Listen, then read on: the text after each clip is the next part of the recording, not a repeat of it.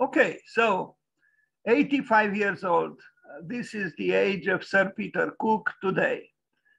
He's 85 years old, and he's our contemporary, and he's one of the youngest 85 years olds that I know of. So let's see. Let's see why I said what I said, that he is one of the youngest 85 years olds that I know of. For example, he says, architecture is what you do with the potential of life. I think it's a very generous statement because yes, architecture is what you do with the potential of life. At least this is the perspective of an architect. A painter maybe would say painting is what you do with the potential of life. A musician would say music is what you do with the potential of life. A writer would say writing is what you do with the potential of life. But again, an architect, that is Sir Peter Cook, is entitled to say that architecture is what you do with the potential of life. He also said, I want to make it uncomfortable for the Philistine, for the boring architect, for the person who wants his building to be predictable. This is what he said when he was 78 and who was knighted in, he was knighted in 2007 by Queen Elizabeth II for his services in architecture. So let's see, in 2007, that was 14 years ago. So I guess, you know, he was 71 years old when he received this, you know, this, should I call it honorary degrees. He is now Sir Peter Cook. But let's read again what he said. I want to make it uncomfortable for the Philistine, for the boring architect, for the person who wants his building to be predictable. Bravo to him, because I think every significant gesture in any art is about exactly the same thing. To make it uncomfortable for the Philistine, and in case of the architect or architecture, for the boring architect, for the person who wants his building to be predictable. Because life itself is unpredictable. So why should architecture be predictable? Unfortunately, most architects do exactly the opposite. Create buildings which are not creative. And this is the truth. Anyway, let's continue. Here he is. And I like him in this picture. You know, he is, I mean, you know, considering the statement that I just read, you would say Peter Cook, Sir Peter Cook is, you know, pretentious, you know, maybe even arrogant person, but he doesn't look like an arrogant man at all here. In fact, he looks like a man who's, in a way, struggles with himself and tries to move beyond his own limits. And I think he's one of the most modest, you know, very well-known architects that I know of, today at least. And this is something to appreciate, I think, and to admire. Sir Peter Cook, a registered architect, born on the 22nd of October, 1936, is an English architect, lecturer, and writer on architectural subjects. He was a founder of Archigram and was knighted in 2007 by the Queen for his services to architecture and teaching.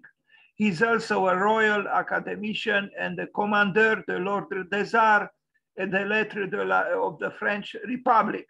His achievements with Archigram were recognized by the Royal Institute of British Architects in 2004 when the group was awarded the Royal Gold Medal.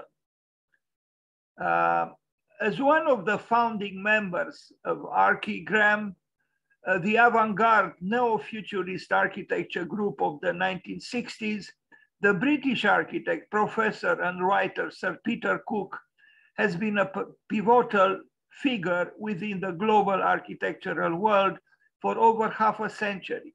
One of his most significant works from his time with Archigram, the plug-in city, still invokes debates on technology and society, challenging standards of architectural discourse today. With a love for the slithering, the swarming, and the spooky, Cook has also continued to teach the next generation of architects. He has been chair of architecture at the University College London's Bartlett School of Architecture, and he continues to hold a number of positions as a professor and lecturer around the world. Bartlett being one of the best architecture schools in the world. Some even think the best. So, you know, here is a drawing, you know, a collage with which Archigram manifested its quest for changing the world. And it was a magic time, of course, in the 60s, you know, early 70s, when people believed indeed that a change was possible. And it was that incredible energy which also generated the great arrival on the musical scene of the, you know, some of the most splendid rock groups in the world, which came from England. And some of them came from England. And it was at that time also, and it's not accidental, that these architects, Archigram, manifested themselves in very provocative ways. You know, I would feel tempted to say that Sir Peter Cook, and I'm not sure if he truly would have insisted that we place in front of his name the three letters SIR. Probably not. But anyway, I think his architecture could point in the direction of a possible psychedelic architecture. Of course, architecture, understood conventionally, would resist being dragged into the field of the psychedelic creation, because we think that architecture is only about reality and you know, gravity, statics, functionalism, and so on, rationalism even. But in my opinion, and probably not only my opinion, his work in good measure, and maybe even more so his graphic work, points towards what I might call psychedelic architecture. A psychedelic architecture being an architecture where dream, even hallucinations are welcomed, where, you know, that rejected side of our psychology is manifesting itself with fervor. And why not? Why not? They showed the way, but there are possible other ways. Surrealism could manifest itself in architecture, and a possible psychedelic architecture could maybe sometimes at least take us out from the predictability of boredom, or should I say the boredom of predictability. Architecture needs its own new vaccines. He said this in just last year, in the year 2020, after the pandemic started. Let's reflect a little bit on this. Architecture needs its own new vaccines. Why? Well, perhaps, and maybe without perhaps, Peter Cook thinks that architecture is ill. And it is.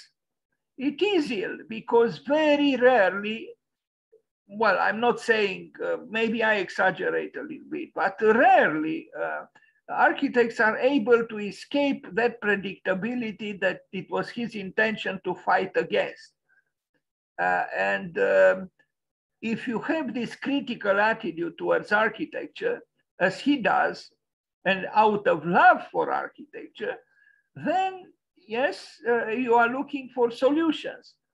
And a solution might come from what he calls the new vaccines to cure architecture of its problems. How to do that? Well, remains to be seen. It can be done in many ways, but the important thing is to start, and the important thing is to want a change.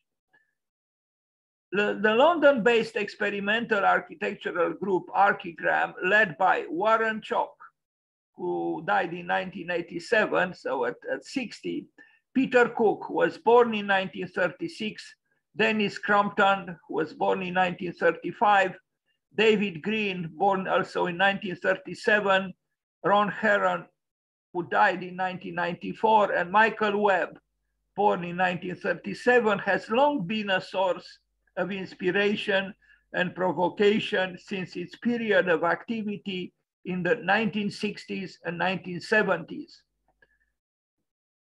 It is convenient, this is a statement by him, by Peter Cook, it is convenient for mainstream architecture to dismiss certain architects as artists or as academics.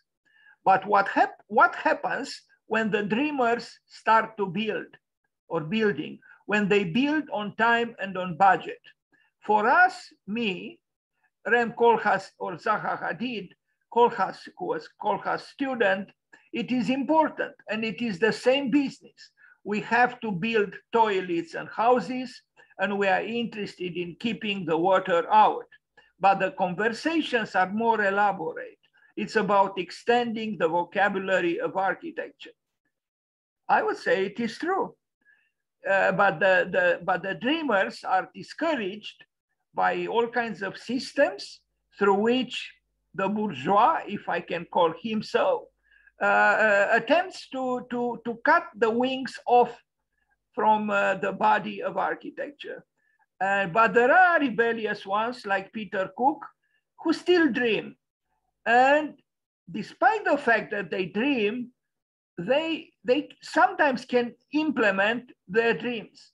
And it is true, there are architects and there are good architects who are dismissed by the thick and main body of mainstream architecture as being so-called artists or so-called academics, as if being an artist is a sin or an inappropriateness.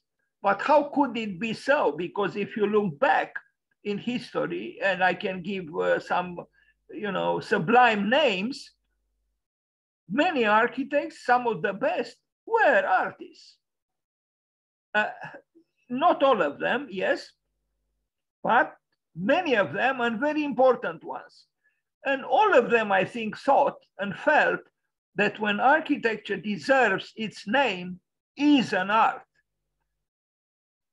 I'm thinking of Paul Valéry, who wrote a beautiful short book called Eupalinos ou l'architecte, where he asked himself, who is an architect? And he says, there is the one who places a stone above another stone, and this is a builder. Then there is the one who places a stone above another stone and makes them talk, and he's a master builder. And then the third one is the one who places a stone above another stone and makes them sing. Yes, sing. And his name is Eupalinos ou l'architecte in French. Eupalinos, or the architect. So in the opinion of Paul Valéry, and poets usually have the correct intuitions, only if the architect makes the stones sing, he deserves the name architect, to be called an architect. But to make the stones sing, you must be an artist or a poet. And this is also what Frank Lloyd Wright said. A great architect is by necessity a poet. Not necessarily writing a poem with words, but with bricks. Unfortunately, again, many architects are exactly not that, meaning poets or artists. And they ruin the earth with the banality of their works.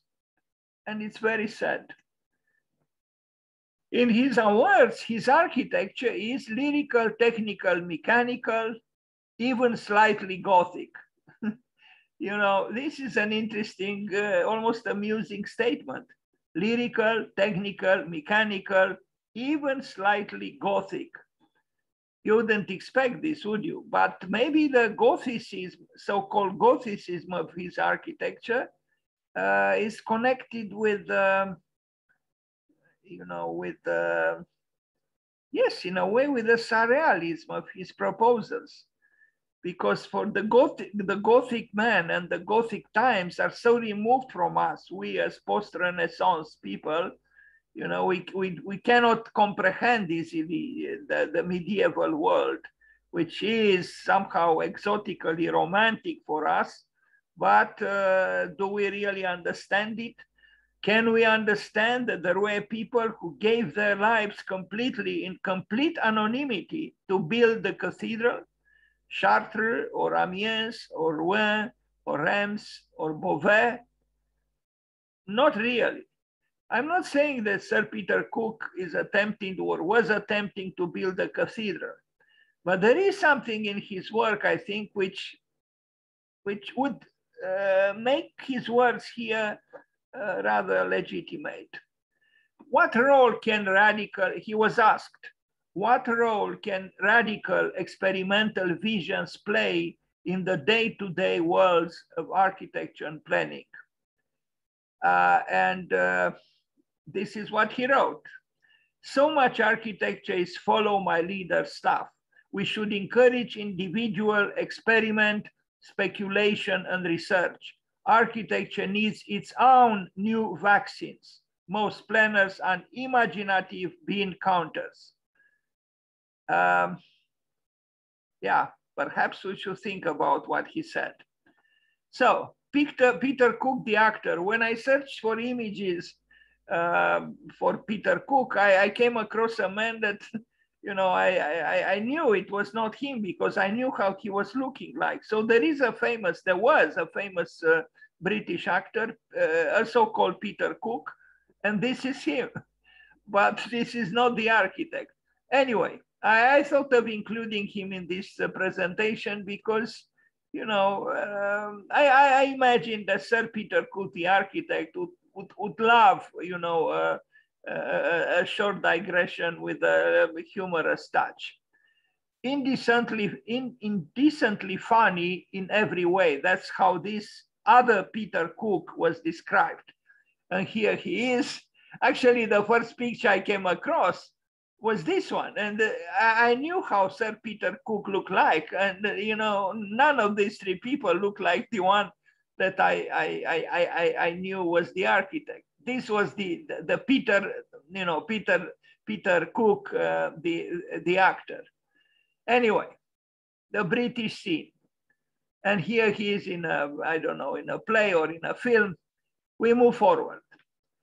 Now, this is the architect. But the architect, you know, himself, you know, has his own extravagances. You know, sometimes he sports, you know, rather curious shirts, but he's not the only one, really. You know, Sir Norman Foster also sometimes, at least sometimes,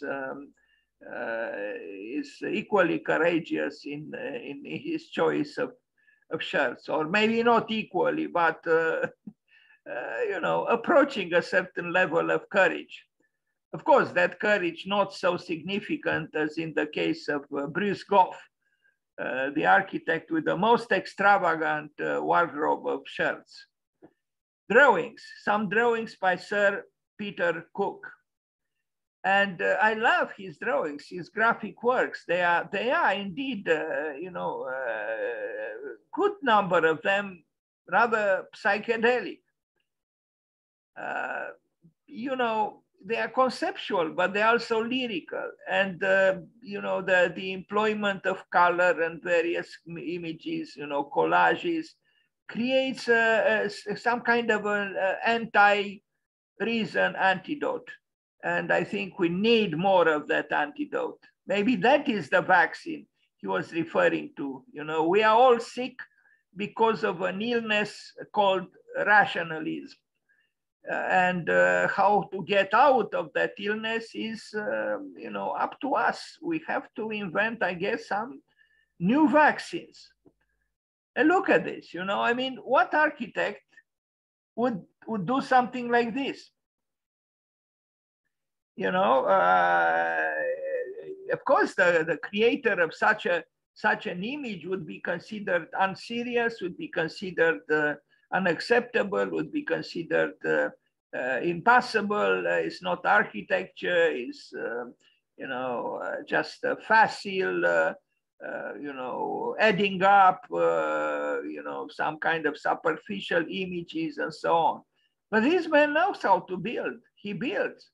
So maybe we should reconsider our understanding of what architecture is. Yes, again, how many architects would indulge in such superficialities? I am sarcastic towards myself.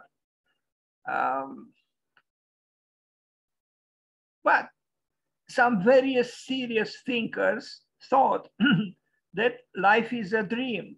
And if life is a dream, why are we continuing to fill the earth with buildings which do not even acknowledge the existence of dreams? Why? In the name of what? I would say in the name of a very poor and simplistic understanding of what reality means.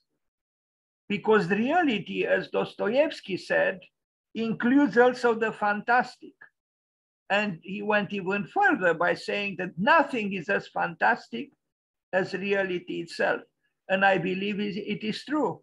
But that aspect of reality, we consider the unreal, that as if it's not part of existence, which is not true at all. Life every day for everybody has so many so-called accidents, which are difficult to comprehend, only rationally. And I think we need a world of dreams. We need a world of the so-called unconscious, the one that we make great efforts not to acknowledge. Maybe that's why we need the sofa on which Dr. Freud is inviting us to tell the story, the untold story of our inner life. In a way, perhaps Sir Peter Cook tried exactly this, to bring to the fore the rejected inner life of the architect. Did he succeed in building, convincingly in this way? Well, in some cases, yes. In some other cases, perhaps less so, but the attempt was there. It's important to free the spirit of architecture. We cannot allow, rules and regulations to kill the élan vital, the vital impulse that should animate imagination, creativity. Otherwise, we become just followers. Followers in the bad sense of the word, followers not of our own authenticity as creative people, but followers of orders, meaning we are just slaves. Here he is, a slave himself in a way, but you can tell that this man enjoyed what he did. He's like a child, painting there on that piece of paper, which is not even flat. Anyway. So another drawing by him. What do we read there? All kinds of things. Surprise in the center, a little thing. What is that? I don't know. Anyway, another one. Look at this. Again, the rationalist would ask, what is this nonsense? Well, as I read, archigram opened up new ways of thinking and of doing, and it's because they stirred up some energies, some creative energies that are still capable of fueling our own creativity.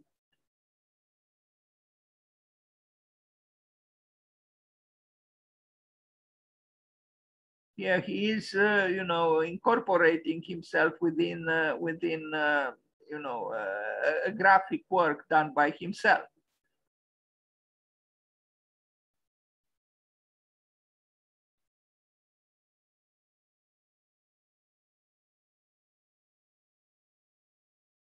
This is a studio he built together with his architecture office, Crab. We are going to see it later. Now, Peter Cook and Colin Fournier, the Kunsthaus in Graz in Austria, which I think is perhaps his best known work, and it is a remarkable work. This is the section, and bravo to the Austrians for building it. And this is the building. Yes, it's a provocative building. Yes, it's a building which refuses to be like those around it. Bravo to them. We all need novelty. We all need, to be stirred up, to be incited. We can't be like this and get excited and incited. It's impossible. We have to do something else, to something that belongs to our time, and that's what he did. I think it's a remarkable building, both during the day and during the night. Look at this. Now, of course, the timid would say, no way. But the timids will disappear in the fog of time, while those who are not timid will resist and will prosper, and in fact, will not die.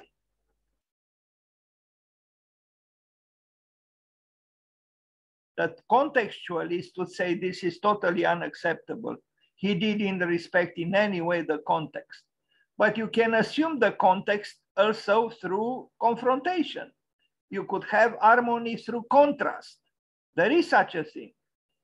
It's not, respecting the context is not just, bowing your head and mimicking facile, usually formal relationship with what you do. No. Plus, which context? Because it's not just the physical context. It's also the psychic context, the metaphysical context. There are all kinds of contexts. It's not just this one, the physical one. Look at the building from above. I think it's splendid. It's irritating the conventional mind, but that's exactly what he wanted, didn't he? Here they are, the architects of this building. I already warned you about the shirts of Sir Peter Cook. This one is not so. Again, when I think of the shirts of Bruce Goff, every other shirt, doesn't matter how extravagant, would look very, very, predictable and conventional.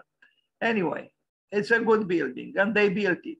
So the dreamer built, and I think we need more dreamers who build. The world would be much better. Unfortunately, the dreamers very rarely have the occasion to build, because they are, sabotaged by committees, those very committees that made Frank Lloyd Wright never take part in an architectural competition, because he was afraid that, the committees would not understand it. And he said it plainly, actually. The architect as rebel. But we need such architects as rebels, in as much as we have and had and will have painters as rebels, musicians as rebels, writers as rebels, and so on. We need a rebel. Without the rebel, life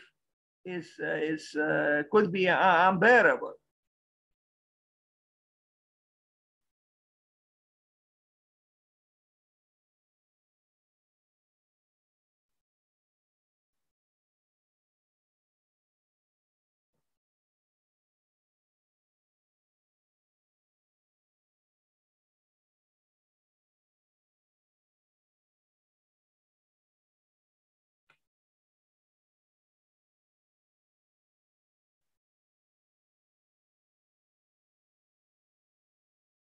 alone. This is what we read with big letters on the facade of this unique building.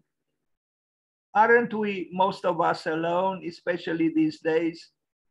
And I just read the other day, well, 2 days ago, that Pope Francis said that, the COVID or the pandemic should be, an occasion for us. The tragedy of the pandemic should make us reconsider what we understand by freedom.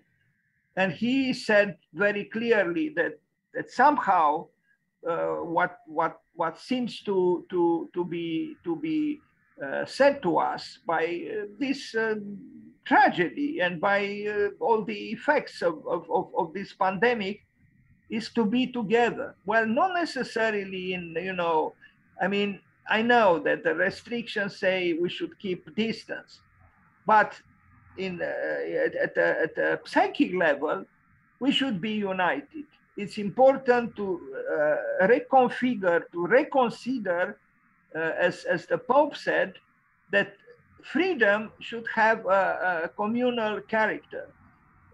And unfortunately, in the individualism promoted by capitalism, that understanding of freedom is often not addressed. But I think the Pope is right. And what else is art? The oldest definition of art that I found in the Proto-Indo-European language is art equals bridge equals God. In other words, art is a tool, is a way through which we fight our own loneliness. And it's important to continue with tenacity this attempt to dissolve frontiers and to promote togetherness. Even if the artist often is condemned to being alone, in his solitude, just like in the solitude of the monk who is praying, and is praying not just for himself, but is praying for the world, the same way the artist, even when he works alone, he's actually working for everybody, and he's working for breaking down the barriers between each other, and in essence to dilute, if not totally diminish and banish what the word alone means. So I think it's very important for the architects to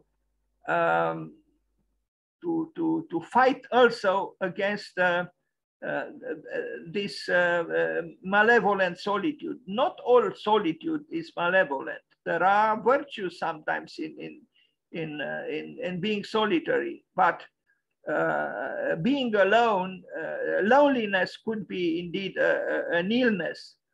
And it's important to communicate, to build bridges. As I said in that earliest etymological definition that I found, art equals bridge. It's about bridging.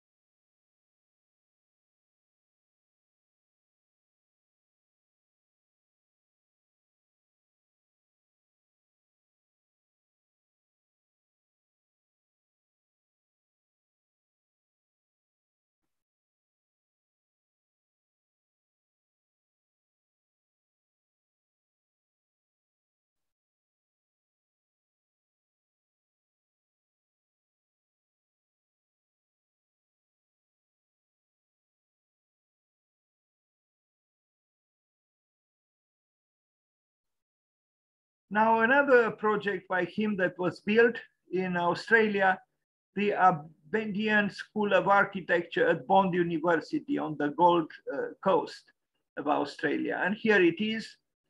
Not all his works are, astonishingly radical. No, but that's also because it's very hard to be radical and to also implement your radicalism. But in this building as well, in his own way, Peter Cook is fighting being alone, in my opinion. And these interstitial spaces, these corridors, the street-like space within the building is in essence advocating the same thing, be together. It's about communication. You see these continuous visual relationships between various parts of the building.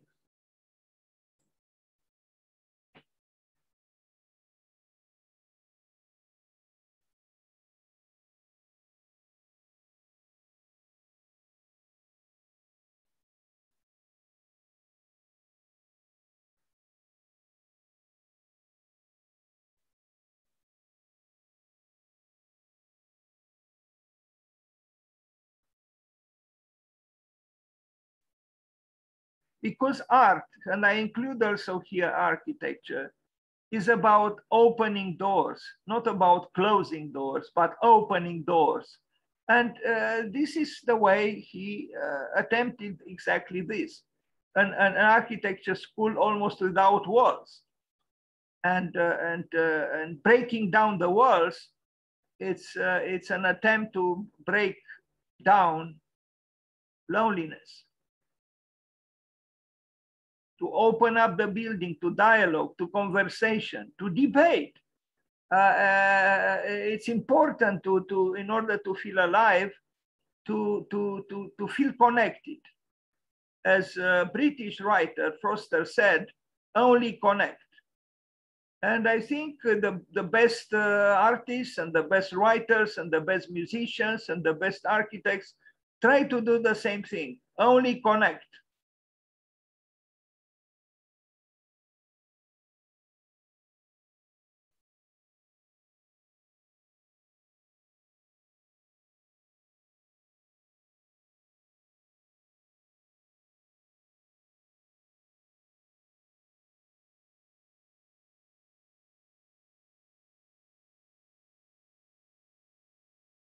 Now, the Vienna University's Law and Administration buildings by Krebs Studio. Krebs Studio is his own studio now, and I'm going to show you a little later images of the partners. It's a building which I saw. It's right vis-a-vis it is, there's a library by Zaha Hadid, and also two buildings, or a building with various parts by Carme Pinos. And it's a prestigious vicinity, of course, because both Zaha Hadid and Carme Pinos are very important architects.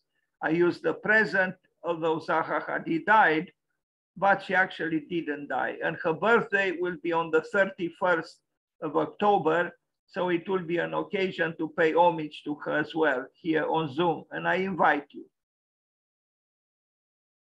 This is actually the building by Carme Pinos. The building by Sir Peter Cook was not very admired by the students that I visited it with. We didn't actually enter the building. We didn't enter in this courtyard. But, taste changes, opinions are subjective. Some might like it, some might not like it. It has indeed a very interesting, in my opinion, an interesting treatment of the facade with pieces of wood, which create this, rather impressionistic feeling when you contemplate the building, when you look at the building. I think it's interesting, and interesting is also the color. Look at this orange, this powerful, almost violent orange.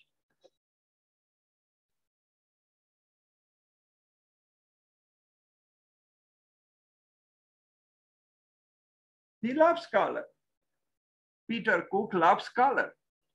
He is not the orthodox, timid modernist who only likes whiteness and white walls and white everything, including Zaha Hadid.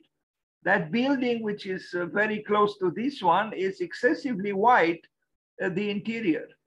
But not Peter Cook. As you can see, he loves color, and not just one color. And indeed, how could you have a psychedelic architecture that is gray or white? Is impossible.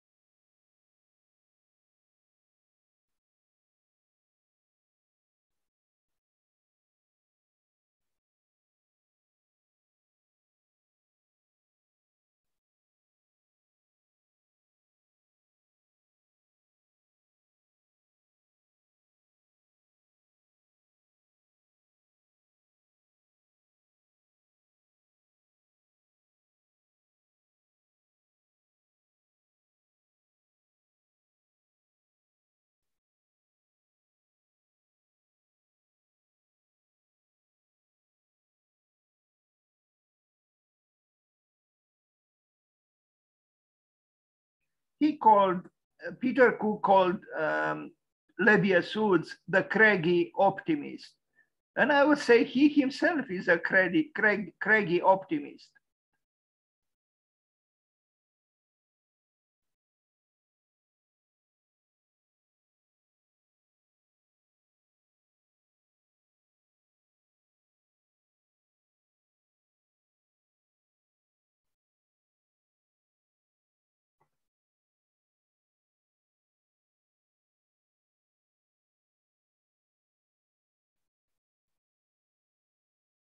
This is a nice word, shared.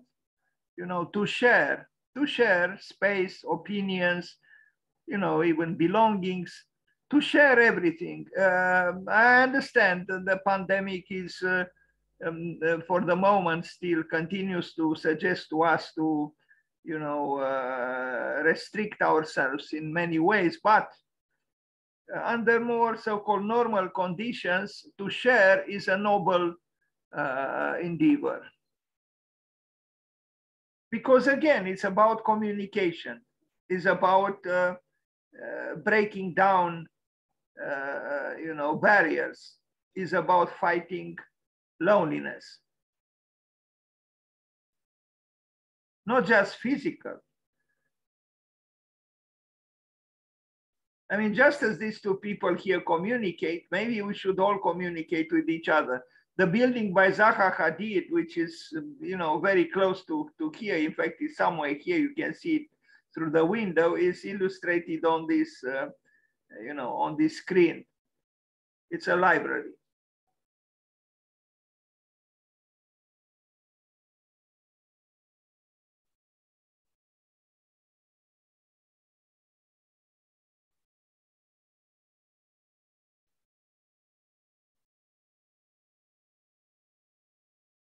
The playfulness of Peter Cook's architecture has to do, I think, with his ideals that I read about at the beginning of the presentation.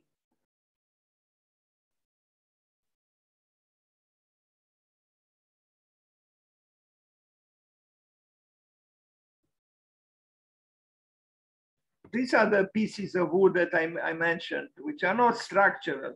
They are just creating kind of a second skin, which you know, problematizes a little bit. Otherwise, you know, maybe not so you know, unusual facade of the building.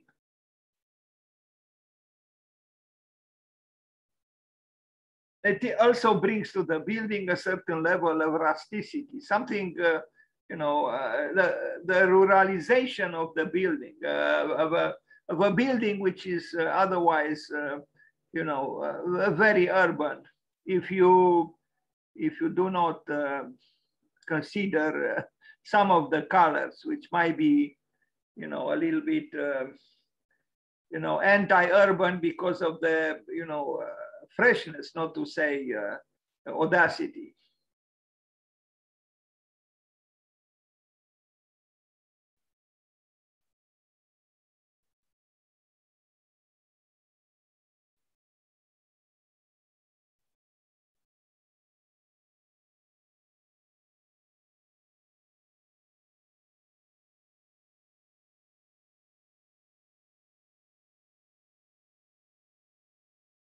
Now, a building in Berlin, built in the 1980s, when many architects were invited to Berlin to build, you know, blocks of flats usually, and they did so. And this is the building he built with his partner.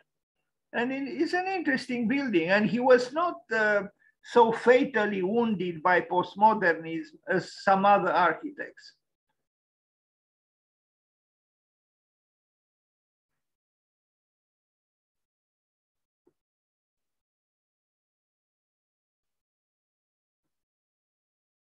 His playfulness is obvious here as well.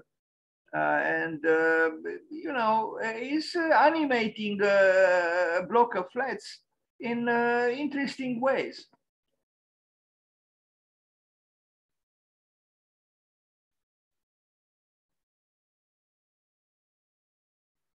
Sorry.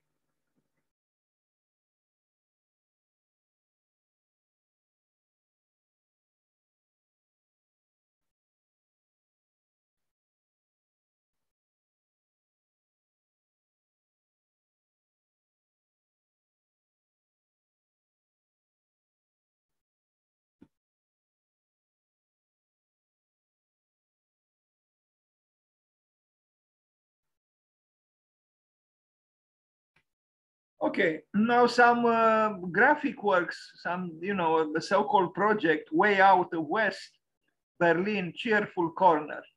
We already saw this drawing at the beginning, but we are going to see a few others. Very unusual for a you know, an enlightened modern architect. I was sarcastic, of course, not towards Peter Cook, but towards the other architects who would never draw something like this because they would think is nonsense, because it's dreamy and you know, too colorful and too unconcerned with what we call function. But what if function is fiction, as Bernard Tschumi said? Bernard Tschumi said form follows fiction. So he replaced the word function with the word fiction.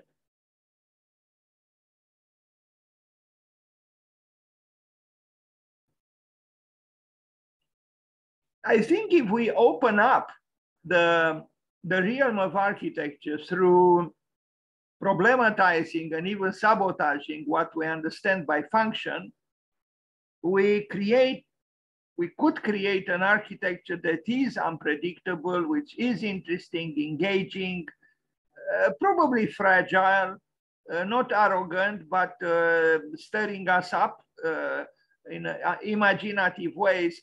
I think it is important to open up the body of architecture, to explode it actually, and start anew, you know, with the vivacity of a new beginning. As Louis Kahn said, beginnings are always in harmony with the human nature. Well, then why are we following dogmas and the deja vu path? Why? Here is a picture of Peter Cook, and you can tell this is not an arrogant man. He might be, you know, at war with a certain understanding of architecture, but he's not arrogant. Now, the drawing studio that he built with Crab Studio, his own studio being called Crab, and here they are, the two partners, Peter Cook on the right, and unfortunately, I don't know if I have the name of his partner now. Anyway, his younger partner, maybe a former student of Peter Cook, and I love the shoes of his partner. You know, I think it's something beautiful when you have open-minded people, you know, working hard to change themselves and to change the world. Even if they don't succeed, I think it's important to dream. And he, the man on the right, even though he's over 80, he's 85 years old today, he was, is, and will remain a dreamer. And so is his young collaborator. You can tell from his shoes. Anyway, this is a crab, and I imagine,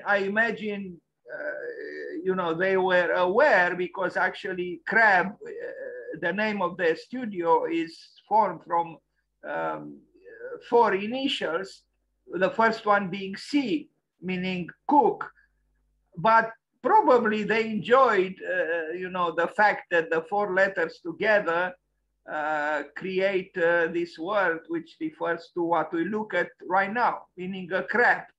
A crab is you know, a scandalous being somehow. You know, here is another crab. And I think we need, in a way, the crab is what art is. Maybe all art or all good art or all good architecture is some kind of a crab, in the sense that is unusual, is you know, maybe even slightly scaring, is our unconscious perhaps is a crab. Everything that is other is a crab. And this is the name of their studio. And that's what they built. They built this pavilion for drawing during the construction.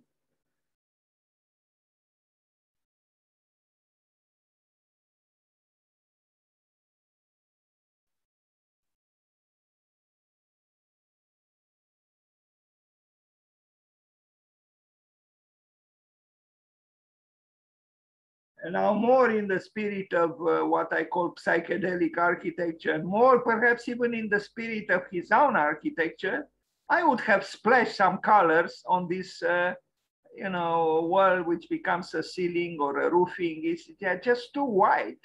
And I mean, you know, even if it's a light gray, whatever it is, but somehow his drawings, or maybe he was expecting the students, you know, who draw here to do that job. And I hope they did it, or they will do it.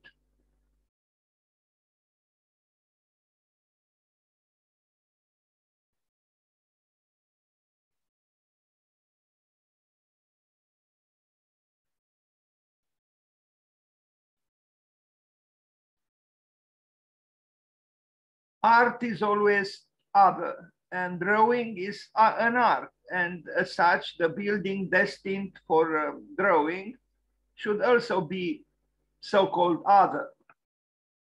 But the interior, in my opinion, is not so-called other enough. But let's hope that, I mean, that could change. You just bring in some graffiti artists and they will make it other immediately.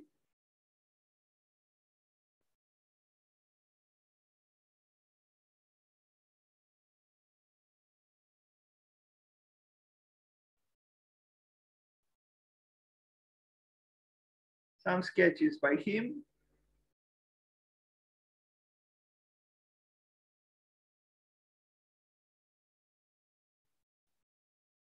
PC, Peter Cook. Okay, and now a work in progress, Valeka's housing. Well, this was in, the picture was taken in 2016. The work was supposed to be accomplished by 2019. I don't think it was.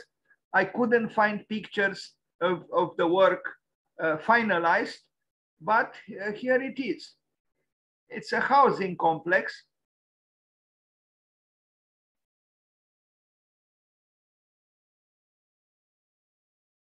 I prefer his drawings, his collages. They are more colorful, more dreamlike. But we all know that when the dream collides with the so-called reality, it changes.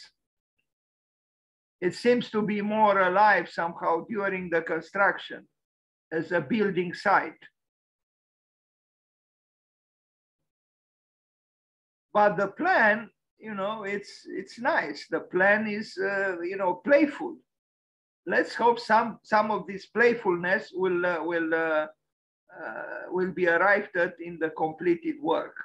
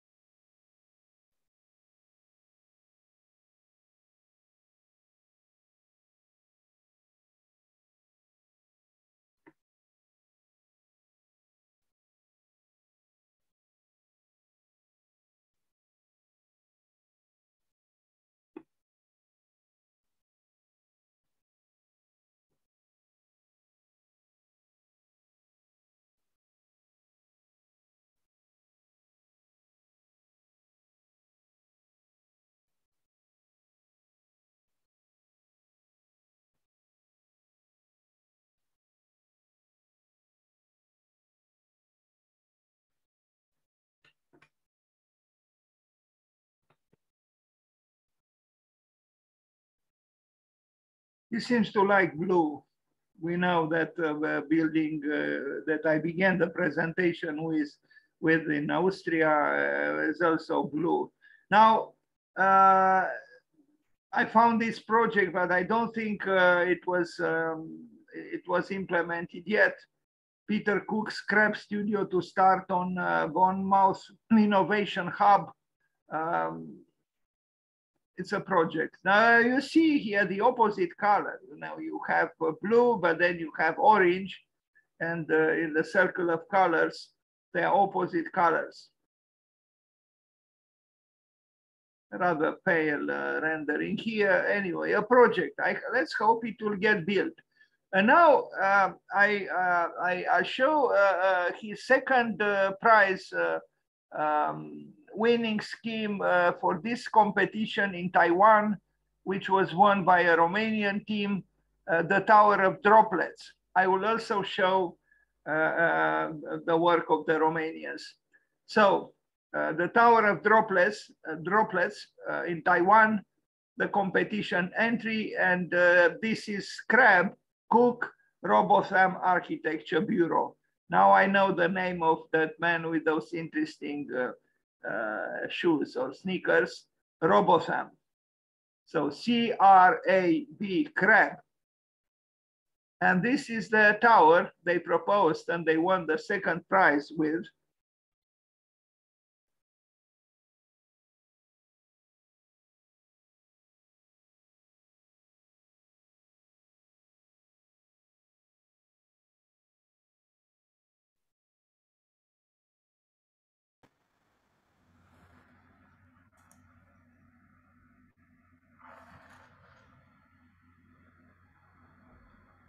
Now, you know, this was supposed to be a conceptual project. And so the dream part of the project is in a more abundant way present. You might call it a futurist tower. Look at the sections. I think they are interesting. And, you know, maybe one day, although considering the times we live in, maybe, you know, building such, you know, technologically astute buildings is a little bit problematic. Although here, from what I read, this was a building which was supposed to generate algae. And you see this algae producing tower designed by Sir Peter Cook and Gavin Robotham of London Studio Crab, came second in the recent Taiwan Tower Conceptual International Competition. I will show again, as I said, and I will end the presentation with showing the winning entry, meaning the first prize. But this project by Peter Cook and his partner features a tower with a series of steel cages attached that will be covered in algae to produce biofuel. So in this sense, this work was, and this is a project from 2010, I think, so 11 years ago, was anticipating in a way the problems we have today, which we can solve if we move beyond our very consumptive obsession with energy, production, and consumption. It's a futurist project, maybe with some difficulty feasible, but you have to start with a dream, and that's how they did.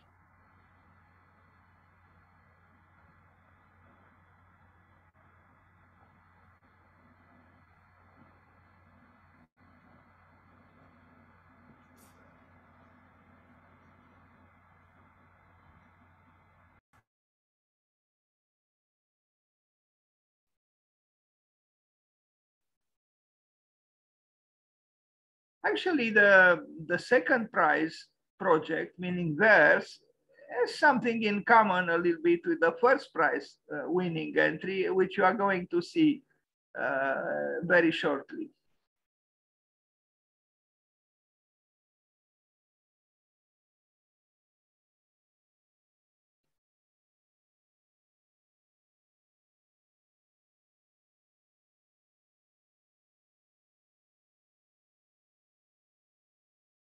Now, this is the project that won this competition. Unfortunately, there was a second phase where, this project, I think, arrived on the third place. It, was not winning and was not going to be built. But these floating observatories by Upgrade Studio, Dorin Stefan Architecture Bureau, and Mihai Crăciun, they won the first prize. So this conceptual tower for Taiwan by Romanian firms Upgrade Studio, DSBA, and Mihai Crăciun in the USA. Mihai Crăciun was at that time in the USA, but Romanian architect, would feature observation decks floating up and down each side on helium balloons. And here is the building that they proposed. And I think there are some relationships between the proposal of the Romanian teams and the proposal by Peter Cook and his partner. And I would say not just that particular project by Peter Cook, but also his other works. There is a belief, an optimistic belief in technology, in playfulness, and this building also maybe to a larger extent or a more intense extent believes in. Also, the assuming of biology, because although it is a building, highly technological, there is a movement within the building that refers to biological processes. Now, these things, indeed, these observation decks are a little bit, puzzling for me. I don't have enough, technical knowledge to assess them, but they were meant to be very large. You see here, the human beings. I mean, they are indeed so-called futuristic, but a courageous, creative work, and we need something like this. We need to fight off timidity.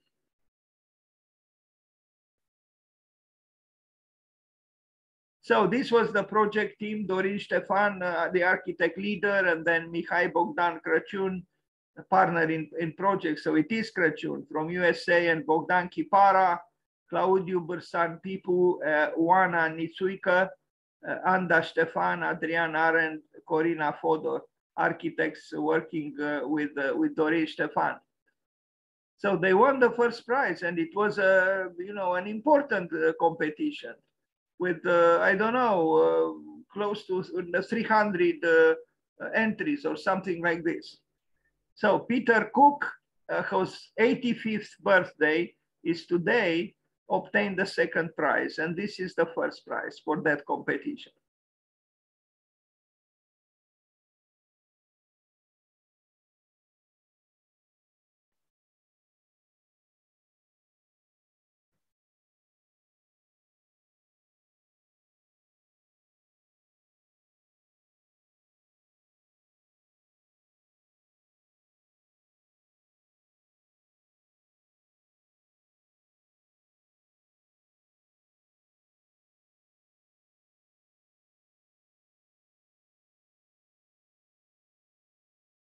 I'm not very sure I understand very well this entity in the lower left corner, but that's because I have myself a problematic relationship with money. I don't know what was meant by money tree, but otherwise, trying to connect with nature, starting from, a simple leaf, and even, you see the lacking number, bringing these elements into a high-tech tower is, I think, inspiring.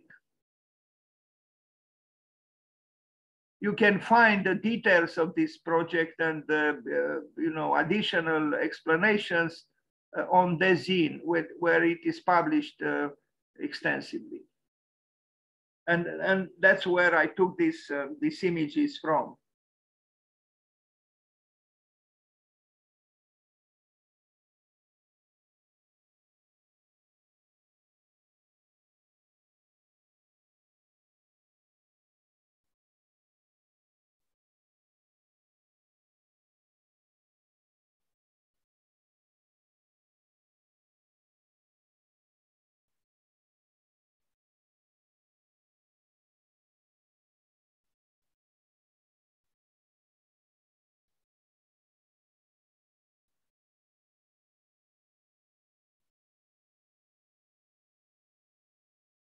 Again, I think there are some relationships between the work of these Romanian teams, the Romanian architects, and in general, the oeuvre of Sir Peter Cook.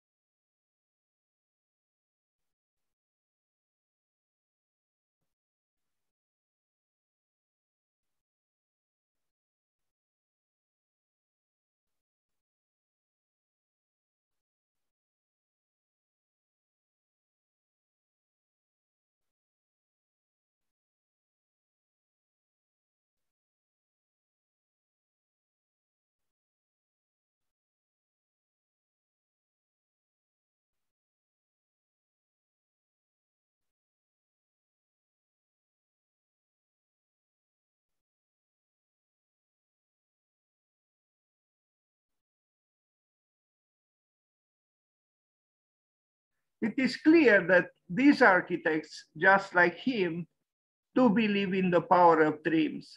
And they try through approaching the dream to build, or to imagine buildings that would add a new dimension to human existence, adventurous as it is. But in the absence of adventure, what kind of a moving forward of culture could we arrive at?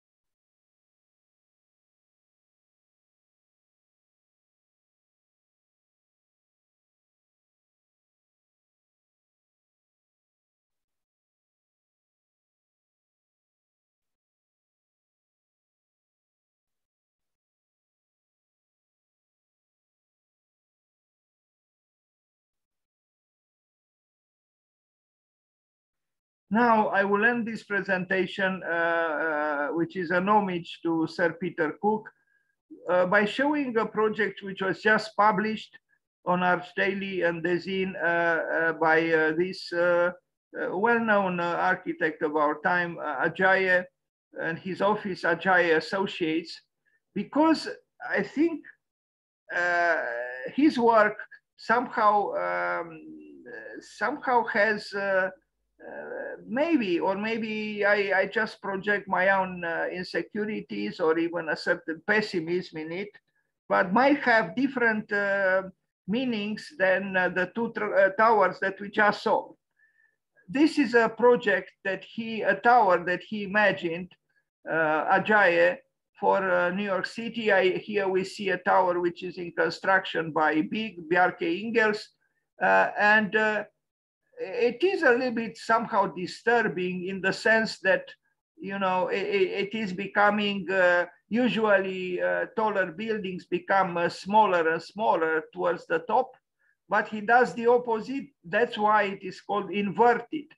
And I remember once I wrote something about the tower proposed by La Tour Sans Fin, the tower without an end by Jean Nouvel, where I actually called it not a skyscraper, but an earth scraper. And in a way, this is an earth scraper too. It is as if it fell from the sky on earth. Usually, again, the tower gets smaller and smaller towards the top, not vice versa. Here is getting bigger and bigger towards the top. So there is an inversion here, and that's why it is called the inverted tower by Ajaye.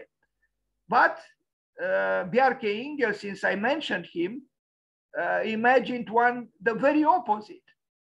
You know, if you look at Ajaye here, and you look at Bjarke Ingels here, you realize that it's almost the same tower, except that one is upside down. Now, which one is upside down? I guess we'll say this one. But otherwise, they are very similar. I am not a great admirer of this work by Bjarke Ingels, and I'm happy it was not built.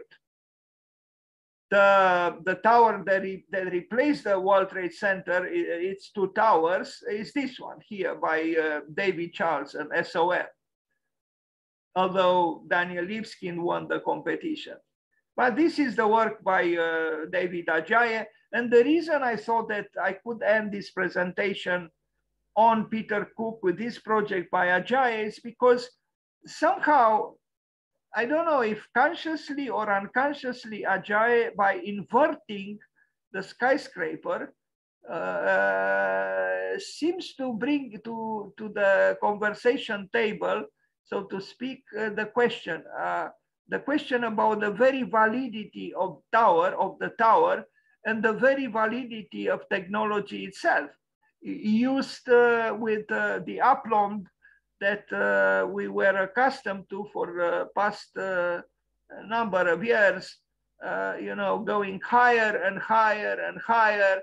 And here Ajaye, although he proposed a skyscraper, somehow its meanings to me appear to be a little bit so-called dark, because why would you invert a skyscraper? It's almost like its own negation in a way. But the ground floor is almost conventional. In fact, maybe without almost. It's very you know, yeah, it's almost conformist. And so are the interiors. You know, large pieces of glass. You know, ignoring the climate change and the you know, the energetical, the crisis of energy and so on. You know, this kind of corporate look that is, you know, mainstream. It's actually mainstream, but the meaning of the tower itself, to me, is asking questions rather about the legitimacy of continuing to build skyscrapers. And I don't know if this was the intention of Ajaye or not. This is my personal reaction upon seeing the project just the other day. And here it is. the last image of this presentation. And maybe it would be interesting to compare in our minds the two towers that we saw proposed for the competition in Taiwan by Sir Peter Cook and then the Romanian team, and this tower proposed by Ajaye for Manhattan. Thank you, and happy birthday, Sir Peter Cook.